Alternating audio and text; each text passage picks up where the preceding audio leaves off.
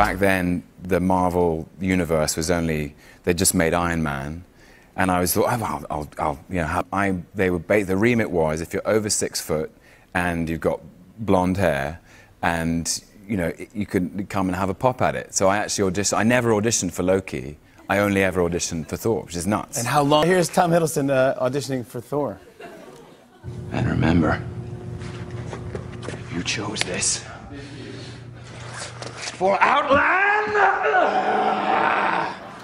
I think we can all agree that they cast the right actor. You auditioned for Titanic? The audition went really well. Really? Then there was a rumor, and James Cameron started this rumor somehow, that I got the role and didn't do it. This is false. If I did get the role and didn't do it, that agent who said I wasn't doing it is in big trouble. Yes. Yeah. Yes. So, no, I never got the role. The audition went great. Right. I actually did think I had it. I actually went to audition for Jerry Maguire. So they had, the guy sees me read in LA and he says, yo, I want you to go to read for TC in New York. Tom Cruise is doing, you know, Jerry Maguire. But as I'm reading, I'm loud. Show me the money. You know what I mean? Right? Tom Cruise reads his line, but it was like this.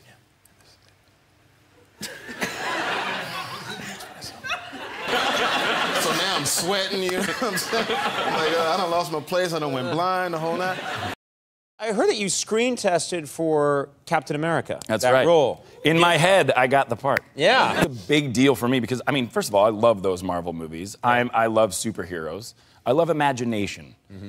So when they asked me to test, they actually allowed me to put on the suit. I was on a set. It was all very interesting. The only bummer of it was I was putting on the suit, just watching it. I was like, this is so amazing. And I got about right to my waist. I was still shirtless, feeling pretty good about myself. It wasn't 13 hours yet, but I felt pretty good.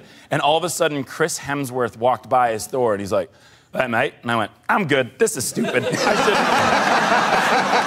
That's okay. I'm not Captain America. It's fine. For me, you could have been James Bond. Have you ever...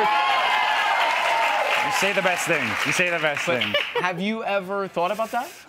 Have I thought about it? Yeah, no, I have a few times, but I actually I did audition for Bond a long time ago when they were redoing it with Daniel Craig when he was Bond 21. They were going to go younger with him, and it was a pretty cool experience. Wow. And it's about time we had a Scottish Bond.